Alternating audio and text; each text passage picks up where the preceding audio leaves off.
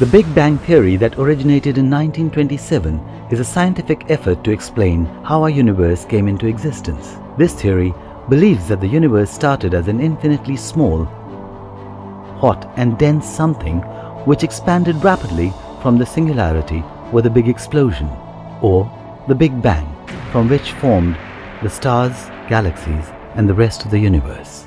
However, the Rigveda, written thousands of years ago, mentions Hiranyagarbha and Brahman Vispotak, which talks about a similar theory. As per Nasadiya Sukta, a part of the Vedas, Hiranya means golden and Garbha means womb.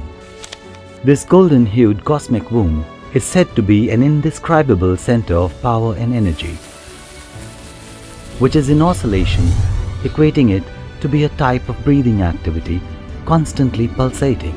In Rigveda hymns 1.32 and 1.33, Rishi Hiranyastupa Angirasa describes a battle between the two opposing forces inside the cosmic womb as a battle between Indra, the divine mind, and Vritra, or the clouds sticking together.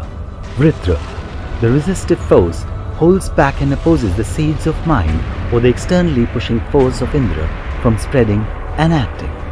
This makes Hiranyagarbha both pulsate and stay still, because both space and concept of time do not exist here.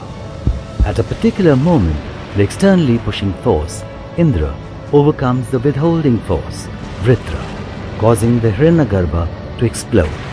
This is known as Brahman Vispotak, or what modern science now knows as the Big Bang, a theory that the ancient Indian scholars had mentioned many centuries before the Western world even thought of it.